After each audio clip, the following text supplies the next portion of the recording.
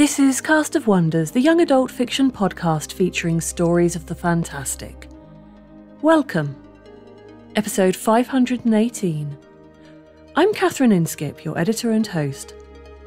Every year, Cast of Wonders highlights some of our favourite episodes from the previous year. It's a great chance for us to take a bit of a breather and let you, our listeners, catch up on any missed back episodes with new commentary from a different member of the crew. My staff pick from 2022 is Simons, Far and Near by Anna Gardner, which originally aired on February the 6th, 2022 as episode 485. Anna left her Black Sea home for the windier shores of New England, where she now works as a brain science researcher and full-time puppy wrangler. In her free time, she writes about anxious badass ladies finding happy endings and occasionally eldritch devouring their enemies. Her stories have appeared or are upcoming in Apparition Lit, Daily Science Fiction, Planet Scum and others. This story is narrated by Tanya Milojevic. Voice acting has been Tanya's passion ever since she can remember. She brings her truth and sincerity to each role. Acting allows her to freely express herself and put voices to diverse, complex characters. Recording stories on her tape player was a large pastime in her childhood. She also improvised stories for fun with a friend as a teen to stretch her imagination's muscles. Nowadays, she gets behind the microphone to voice characters for radio dramas, ads, commercials, stories, museum exhibits, and games from home. Working with various producers for the past decade has allowed her to meet so many creative friends and co-workers. Examples of shows she's been involved with include Games, The Gate, Flipped and others in development, Audible, Baby Teeth, Pseudopod, Podcastle, Podscape, radio dramas, Edict Zero, What's a Frequency, 11th Hour, You Are Here, A Scottish Podcast, Coach Studios, Electric Vicuna Productions, Campfire Radio Theatre, All's Fair, Organism, Greater Boston, Twilight Radio Theatre, Misfits Audio, Darker Projects, Broken Sea Audio, 19 Nocturne Boulevard, Audio Oblivious Productions, Icebox Radio Theatre, The Grey Area, the No Sleep Podcast, and more. Her affirmation before each recording session is, it's not just the voice that matters, it's how you tell the story. This story has a content warning for character death and radiation sickness. And now, we've a tale to tell.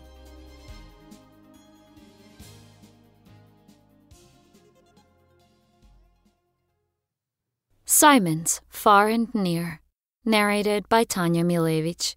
Days after a solar hurricane fried Western Europe, nations across the world gathered their brightest grade schoolers, and they launched us into space, with promises of glory and cake.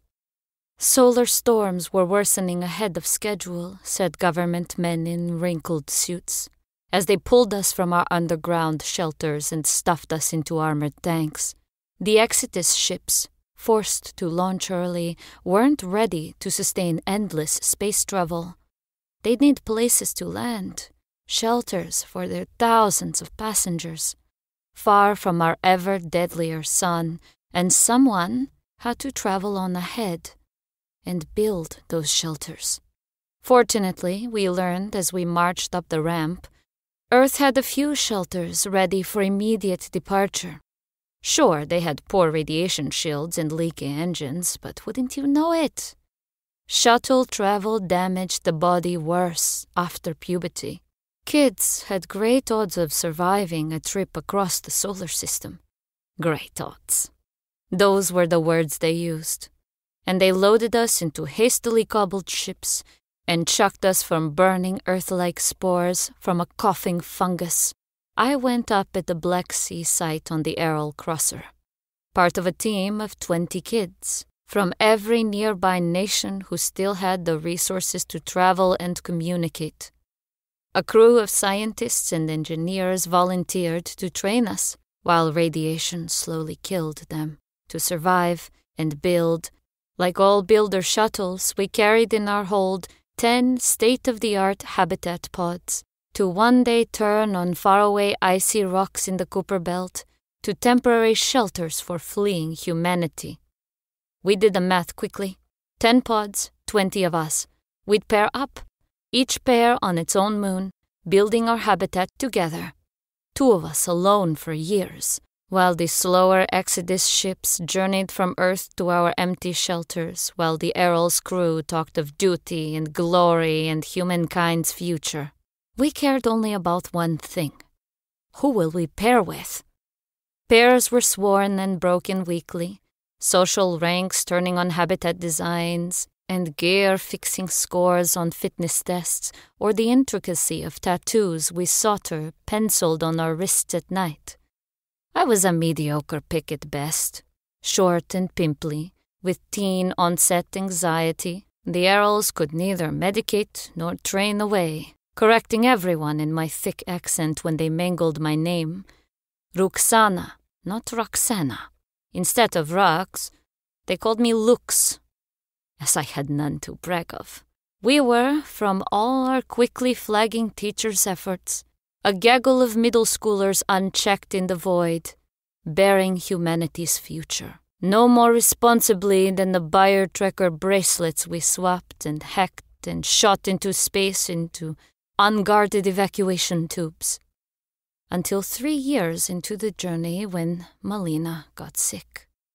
As the Arrow neared Jupiter, we crowded in the hall outside the infirmary. Major Ben, our chief medical officer and fitness trainer, came out with a grim set to his stubbly jaw. "The radiation," he said, and Sinuthi, tall and fearless, pushed herself to the front. "Now."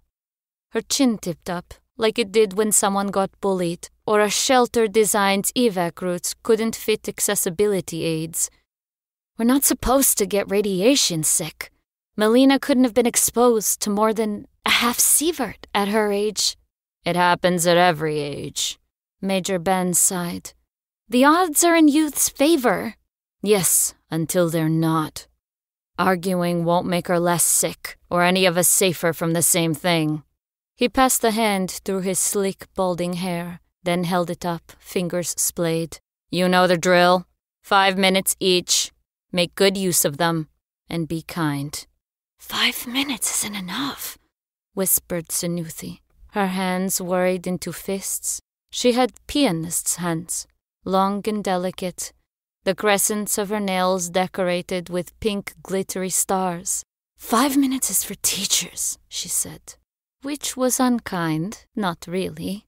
Errol's crew kept separate from us. Outside of teaching, when one grew ill, we thanked them for their service and swore to build the best shelters in their honor. And 5 minutes was plenty for that, not for Melina. "We stay for her," said Sinuthi, speaking for us all. "It gets ugly," Major Ben warned, and she pushed out her chin.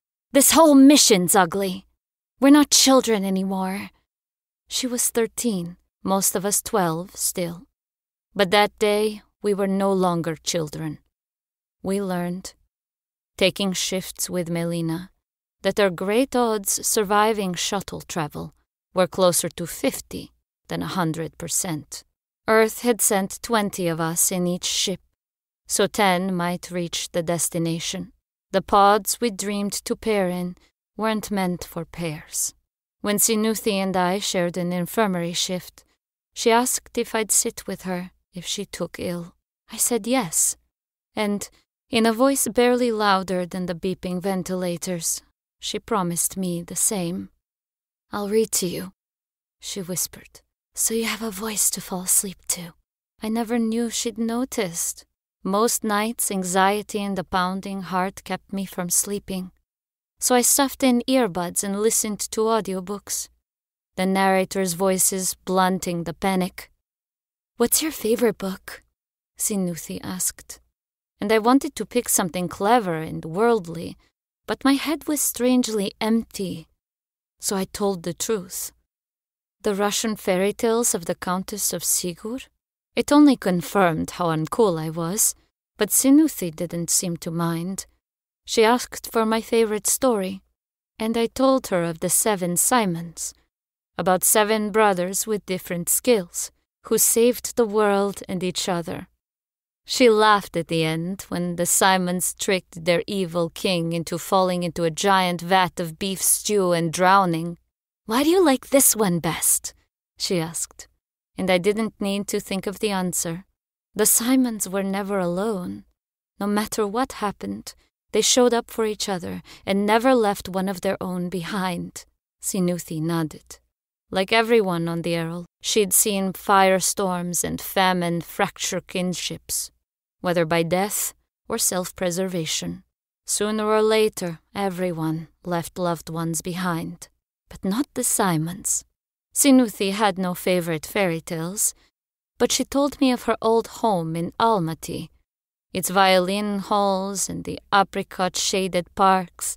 Her gravelly voice built pictures in my head, and listening, I nearly felt the ripe summer fruit, the breeze of Almaty's mountain lakes on my arms. We paired on shifts more often after that. After Melina, others grew sick. We stopped debating who would pair up, and our wrist tattoos became words. I remember. They became names. Melina, Talia, Daniel. When the Errol entered the Cooper Belt 5 years later, 14 of us remained from the original 20. Statistically better than predicted. We'd have 4 pods with pairs, and 6 of us would launch alone. From an unpopular pair pick, I'd become one of the likeliest. My best friends, Mathi, Tilda, and Sinuthi, all lived. We called ourselves the 4 Simons, and we knew we'd pair up, though we hadn't decided how. I loved them all. Mathi with his mismatched eyes and Paris accent, Tilda's tales about Georgian soccer, and Sinuthi. Sinuthi I loved in a different way. The months before our destination, the 4 of us cramped our cots together and slept entangled, taking comfort in each other's warmth. When Mathi and Tilda drifted off, Sinuthi and I breathed in unison, shoulders touching, hands interlaced. When she fell asleep, her fingers always twitched against mine, making me smile. "Rux," she whispered, the night Major Ben passed. "What if we all fail? If none of the Errol habitats become sustainable, we'll be stranded, all of us. We won't fail." I nudged her. "You could grow a garden in a bowl and pull oxygen from barren rock.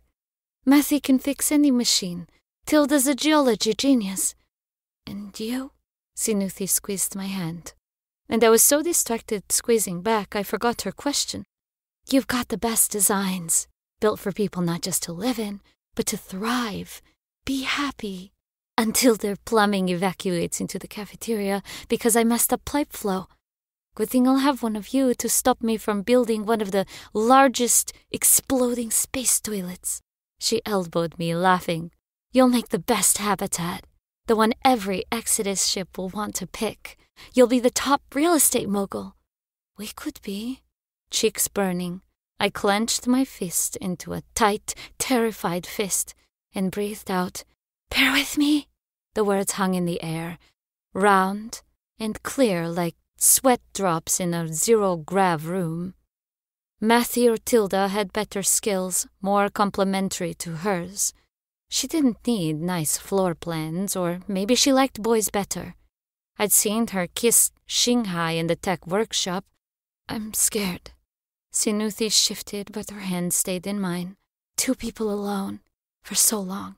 I'm scared things will change. We won't like each other anymore. I'll never not like you. I don't think 17 is old enough to know, Sinuthi said, with a superior tone like she wasn't just 18, but 50. We're launching next week. 17's as old as I get to choose, and I choose you. My fear vanished, replaced by certainty. I choose you. Always did, and if we had another 10 years, I still would. And if things change, when they change, I'll choose you every time. Sinuthi turned to me, her arm reaching over my torso. I pressed my cheek to the pulse spot in her neck, my arm too heavy, too uncertain to move over her waist. "Oi!" Mathi groaned. "Will you save it for the habitat pod?" Sinuthi kicked him, and Tilda threw a pillow at my head. Next morning, Commander Jalen, our last remaining supervisor, announced we'd draw lots to pair up. Fair deal, she called it. Everyone wanted to pair, so a computer would pick for us. Tilda and Matthew's numbers got picked. Sinuthi's and mine weren't. 8 years on the Errol, we'd grown used to loss. But that one night I'd known Sinuthi, and I wouldn't be making a home together on some floating space rock after all. That loss I'd never get over. Tilda and Matthew launched their pod at Charon. Sinuthi and I picked Nix and Hydra, 2 small moons also on Pluto's orbit, so we'd all 4 of us remain close. An illusory closeness, though. Millions of miles away and out of real-time comm range. But if we looked up, we'd see each other as distant glints in the sky.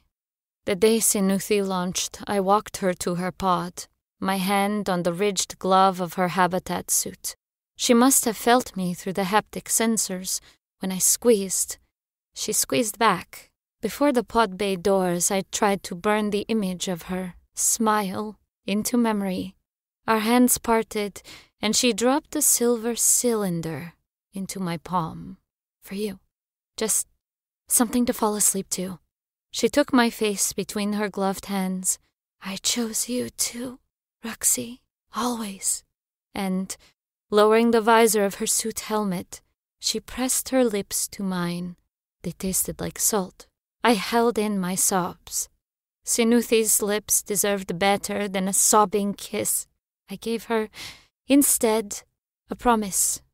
I'll make a viable habitat. In 5 years, an Exodus ship will come and I'll find you. Such was the rule.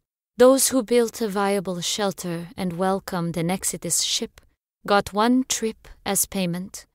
A way to motivate us to build well, so we might one day rescue our teammates whose habitats failed. A way to give us hope. I'll wait, Sinuthi whispered, and she kissed me again. Then she walked into the pod bay, and she was gone. Hydra looked heart-shaped on the pod's descent survey. The irony made me sob louder. Landing the pod haphazardly in the first clear field, I curled into the sleeping cot, exhausted, wishing I might awaken to find it all a bad dream. I woke up instead to micrometeorites hammering the hull. With a clearer head, I searched landing surveys for a sheltered spot among Hydra's pockmarks until I found a small divot at the base of a rounded cliff nearby. I drove the pod to it, then radioed out. Errol Crossers Pod 7. Hydra base. Rux here. My voice rang oppressively loud among the padded walls. Landed safe. Surface condition viable. Starting deep surveys. I wondered if anyone was left alive out there to hear me. I'll set up long-wave antennas soon, and I better have a bunch of voicemails. Rux out! My heart pounded, desperate to escape the stuffy pod.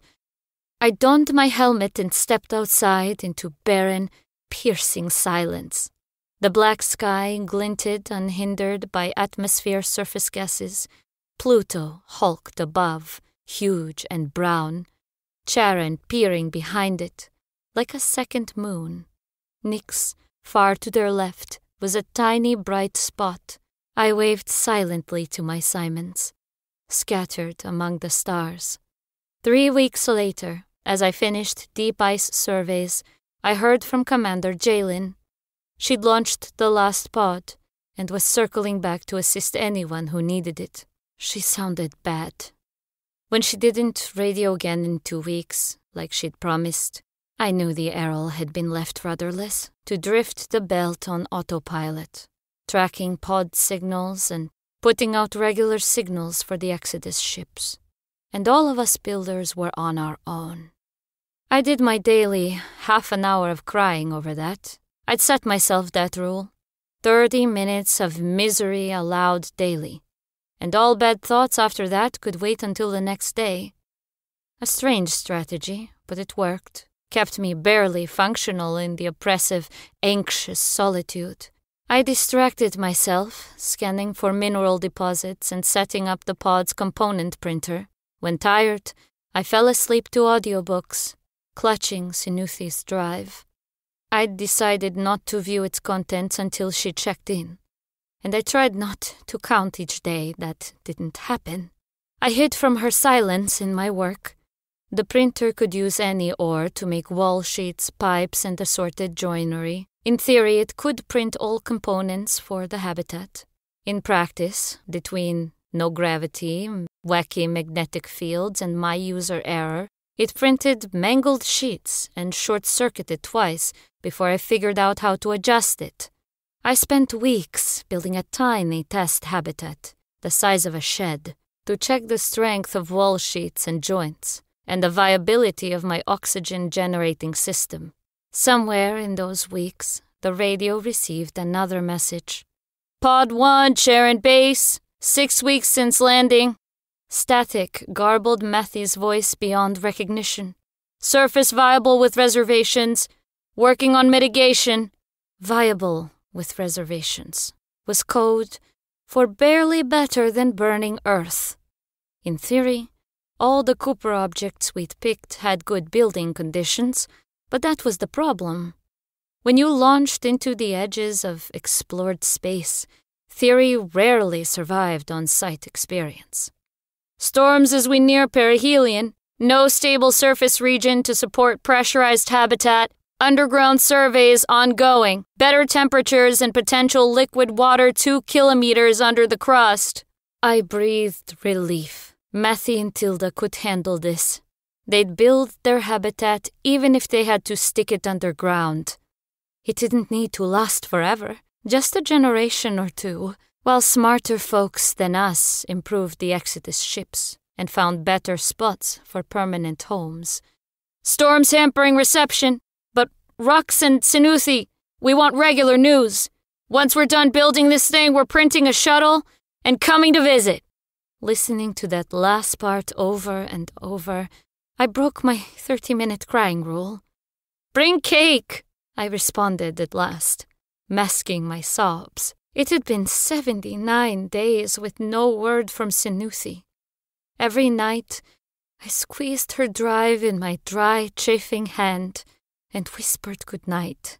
Whispered, "Where are you?" Sometimes, "Get in touch." I finished my test habitat, now a sturdy shed with an oxygen supply connected to underground ice sheets and an exterior chassis in case of depressurization. I'd even worked out plumbing.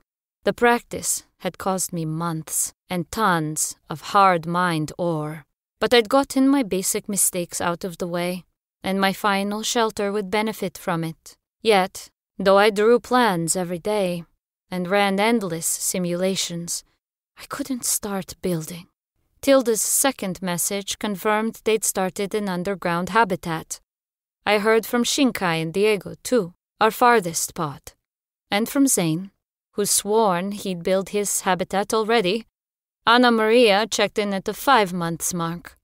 She'd found her moon too adverse for long-term habitation, and improvised a single-person survival shed until someone could come for her. Zane promised he'd use his trip to get her when an Exodus ship picked his habitat. The 7 of us exchanged messages, first once every few weeks, then more frequently, as we set up better antennas and learned to avoid the worst of the weather and debris disruptions. About a year in, Shinkai and Diego received an automated transmission from the Errol, listing 4 pods that had failed to signal. In 6 months, we knew what that meant. They were gone. Sinuthi's pod was on the list. But I refused to believe it. With each broadcast, I begged her to check in. Her silence left me stuck, wanting to build but paralyzed by dread. If I made a viable shelter and an Exodus ship came my way, I could get a ride to Nyx. I could go find Sinuthi, and then I'd know. I stalled. I tweaked my tiny habitat, increased oxygen capacity by tiny percentages, and reduced heat loss through rounded walls rather than corners.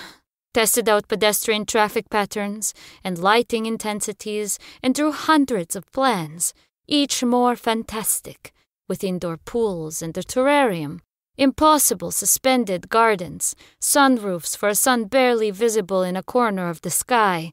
But I built nothing. My heart raced whenever I lay down to sleep. Audiobooks didn't help anymore.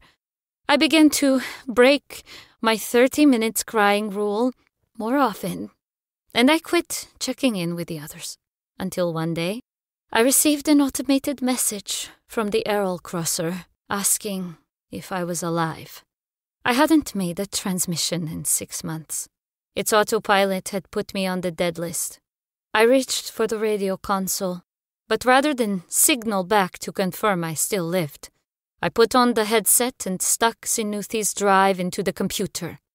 The drive contained 2 audio files and an unnamed folder. I opened the smaller-sized file first, closing my eyes as Sinuthi's raspy voice came through the headset. "Hi, Roxy.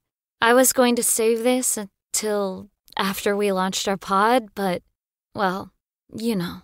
Her quiet chuckle clawed fresh pain through my chest, and I ripped off the headset and threw it across the pod. I'd never believed much in divinity, but I screamed then, at a god I wasn't sure existed. Why had we lost that pair lottery? Why, after losing so many things, couldn't I keep Sinuthi? Curled in the pilot's seat, in as tight a ball as my suit allowed, I sobbed myself to sleep. I dreamed of Sinuthi, pressed against me in our cot, on the Errol. Her fingers threaded through mine, but when I tried to squeeze them, I had no strength. "I'm still waiting," she said. "I want to see those suspended gardens you'll build. You're the one who makes gardens grow. I can't build anything without you. Don't be silly." She smiled, kissing my cheek. "You'll make the best habitat of all." I woke up crying still, my hair tangled and wet under my cheek. "I can't make anything alone," I sobbed. But my only answer, in the silence, was the buzzing headset I'd thrown away. Sinuthi's voice still spoke on a loop. I picked up the headset.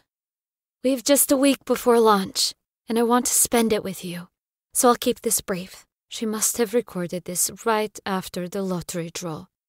No idea when. We hadn't been apart at all. Showered together, eaten together, fallen asleep together. Been working on the surprise for a while, with Major Ben's help. I thought you and I would listen to it together. Her breath hitched, and grief tightened my throat. I was working up the nerve to ask you, Rox, to pair up. You just beat me to it. I remembered her face outside the pod bay. Her words, "I chose you." "I've put an audio file in a folder on this drive," Sinuthi said. "Check them out before you start building. I think you'll like both.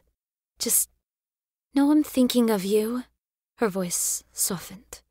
"Wherever we are, I'll think of you all the time." "I'm thinking about you too," I whispered, as her message restarted from the beginning. This must have been all she'd have time to record. I clicked the second audio file, and Sinuthi's voice filled the silence once more. "The 7 Simons," she said, "by the Countess of Sugar. Once upon a time, in a cold steppe kingdom, lived 7 brothers, all named Simon. The eldest Simon was a builder of unparalleled skill. The second Simon was a runner, swifter than wind. The third Simon—" I laughed through my tears. Sinuthi's recording went for hours. She read not just the 7 Simons, but the Countess's full book. I had no clue how she'd found it. Major Ben must have asked for a scanned copy from Earth. At some point, it would have taken ages to track down. She'd have worked on this for months, years, long before I'd asked her to pair with me. I chose you. I'd promised Sinuthi I'd choose her too, no matter how things changed, that I'd come for her. I reached for the radio. This is Rox, Errol Crosser, Pod 7. Sorry about the silence, had technical difficulties, but I'm good now. Habitat underway, should be ready on schedule. That would take nothing short of a miracle. I was 15 months behind in building, but I'd make a miracle. I'd need an Exodus ship to come to bring me to Sinuthi, no matter what. I reviewed my hundreds of discarded plans, looking for something I could build fast. But short of a dreary square box in which people crammed like canned asparagus spears, nothing worked. None of my nicer plans were even feasible, let alone within an accelerated time frame. When my eyes started watering, I took a break and checked the folder on Sinuthi's drive. It contained a long list of text files which confused me, until I processed the titles. Fumahiko Maki, Nurturing Dreams, Collected Essays on Architecture in the City. Harini Ajendra, Nature in the City.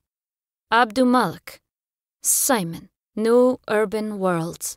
The Errol's crew taught us basic construction and engineering, but when I asked about urbanism and civil planning, they said we couldn't afford the time for those, and it wouldn't matter anyway, since our habitats were temporary. Planning had to focus on keeping as many people alive for as long as we could. Comfort, beauty, and accessibility were irrelevant.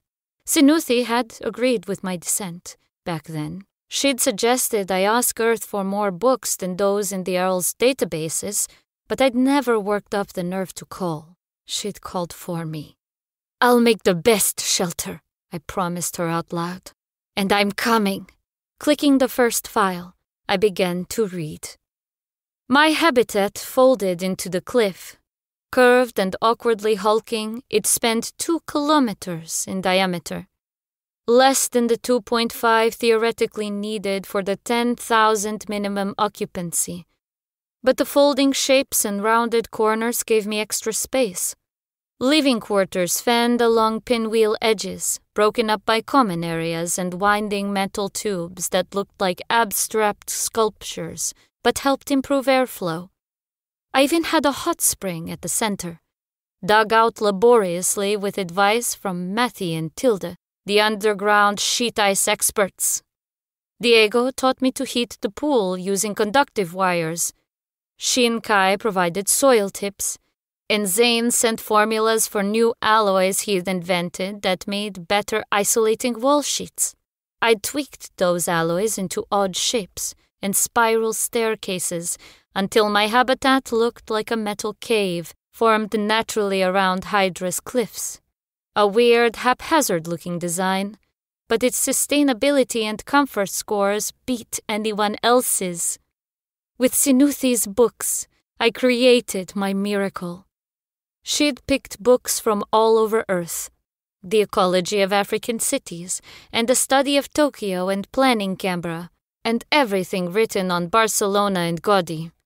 I had, inside my whirly metal cave, every piece of urban architecture wisdom from 6 continents, from lighting in the Vatican to ventilation in ancient Yaz. One problem the books hadn't solved: my hydroponic bay was a sad vision of wilted beans, and the hot spring terrarium bloomed only dust mites. But everyone struggled with this. Even Shinkai and Diego had only middling crops, and the Exodus ship seed vaults would help. I messaged ships while tweaking my habitat and daydreaming about sharing it with Sinuthi. Every wall knew her voice. I listened to the firebird welding metal sheets and laughed at the frost moroshko digging out the spring. I fell asleep to the 7 Simons every night. When an Exodus ship nearing Saturn radioed back, I sent them my data and waited to hear they were coming. But the commander deemed my design too unusual and chose to settle on Titan instead. I sent other transmissions, specs and blueprints, and every evidence I had that my habitat was viable Not just viable, good, but struck out with 3 more ships. "You'll get someone," said Tilda in her now weekly message. "If not, we'll make our ship get you. We won't leave you stranded." Tilda and Matthie's habitat had been picked. Even underground, they'd built a sturdy box that could support thousands. Diego and Xinghai, too, had succeeded, and they'd used their Exodus ship trip to retrieve Zane, whose shelter was failing structural integrity tests. If I failed, too, Tilda and Matthie would use their trip to get me to Charon with them. But no one would ever reach Sinuthi. I'd wobbled in my promise to her once. Our second year, Anna Maria had reported worsening storms, and for all our ideas on how to reinforce her survival shed, she'd eventually gone silent. The loss had sent me into a tailspin. I thought, better not to know, better to think Sinuthi, forever waiting on Nyx. But Simons always went back for each other. I kept messaging Exodus ships until one responded that they were coming. "I'm scared," I told the others in my weekly message. I didn't have to say why. They knew my promise. And we'd all felt Anna Maria's loss, and every loss before it. "We'll be here," said Matthie and Tilda. "We love you." "We'll be here too," said Xinghai and Diego. Zane too. We'd become the 6 of us, 6 Simons, different and far away, but bound inextricably, and I had to go lay my 7th Simon to rest, at last. 6 years after I'd landed on Hydra, Commander Jones arrived in the Prometheus to a habitat as welcoming as I could make it, but still lacked sustainable crops, let alone my imagined verdant terrarium. But I'd hoped the Exodus ship carried greener thumbs than mine. "This looks like a crushed-up soda can," was the first thing Commander Jones said when I met her, in my spacesuit, outside the shelter. I grappled for a clever retort, but I hadn't seen a person in 6 years. Her presence overwhelmed me. My throat closed and I started hyperventilating, and she had to drag me into the depressurization corridor and pat my knee until I could breathe again. "That'll teach me to be a smartass," Commander Jones said. When I was done sobbing, walking to the end of the corridor, she stared up through the inner hatch at the 10 winding floors I'd built, sheet by sheet, with my own hands. "This is the most beautiful build I've ever seen." I burst into tears again, and she gave me a protein bar. She was older than I'd imagined, in her 60s. Scientists had fitted Exodus ships with better shields, which filled me with bitterness at the thought of Errol's lost crew. For all her tough military attitude, Commander Jones read my feelings. Taking off one of her flight suit gloves, she showed me neat rows of little black lines on the back of her hand. The ink was glossier than what we'd tattooed on the Errol with solder pencils, but I understood its meaning. 9,609 people in that ship up there, she said. Out of 10,000, one of the best rates in the Exodus fleet. But I remember every passenger that I lost. Her finger brushed her lined skin. I can tell you a name for each of these. I took off my own glove and showed her 6 names on the back of my wrist. And she read them out loud with me. I added Anna Maria's name at the end, but not Sinuthi's. Commander Jones requested formal permission to settle her passengers into my habitat, and when I asked in exchange for a shuttle to Nyx, she nodded and squeezed my shoulder. I know, other builders asked this too. I wasn't the only one with a missing Simon. We agreed I'd help her passengers settle first, which took weeks of awkward mingling with thousands of people suddenly filling my space. Days passed in swift swings between joy and panic, but the nights dragged on, filled with heartrending, quiet dreams of Sinuthi holding my hand and smiling. They weren't nightmares. Rather, they felt like soft, loving goodbyes. Shaking, I boarded Commander Jones' shuttle.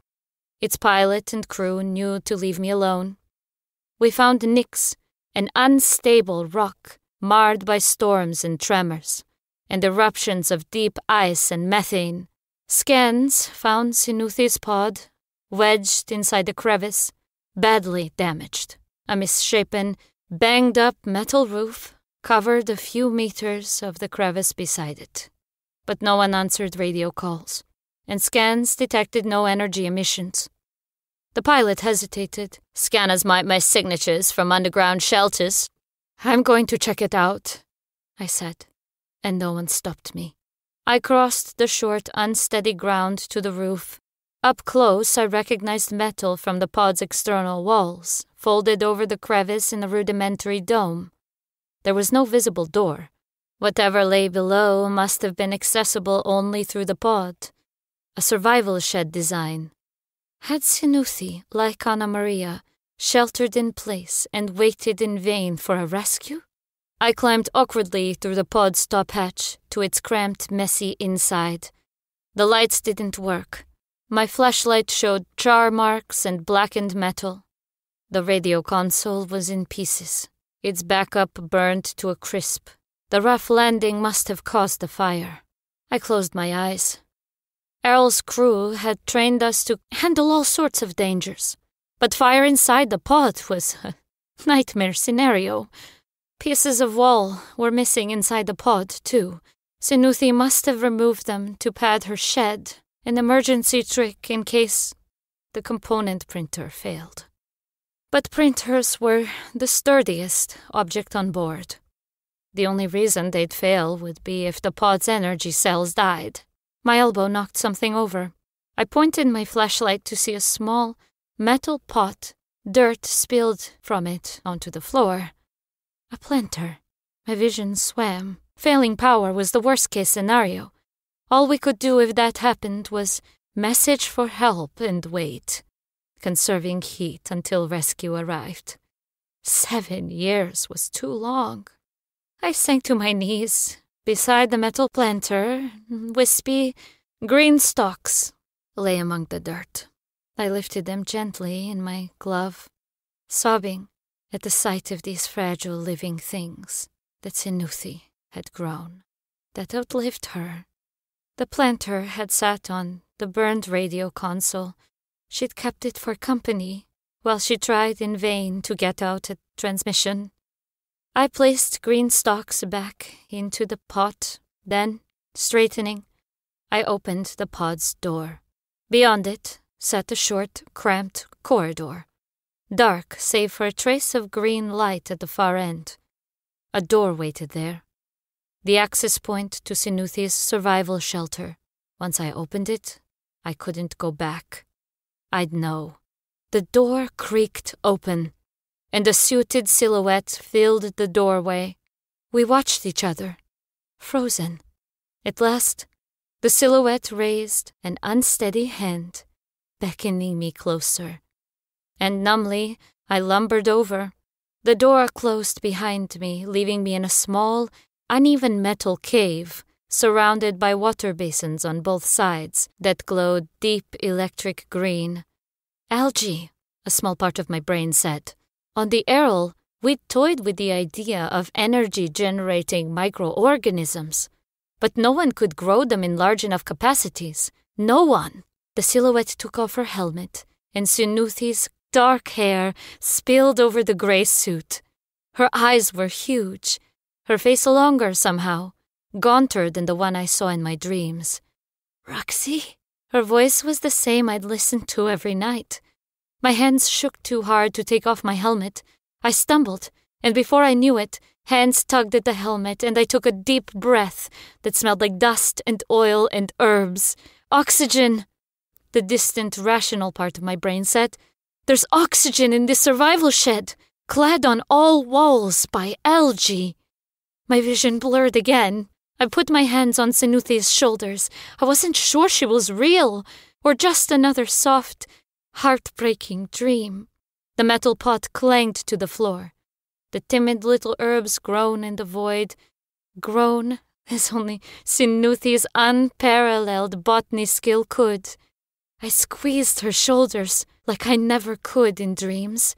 "You came," she said, and her voice broke.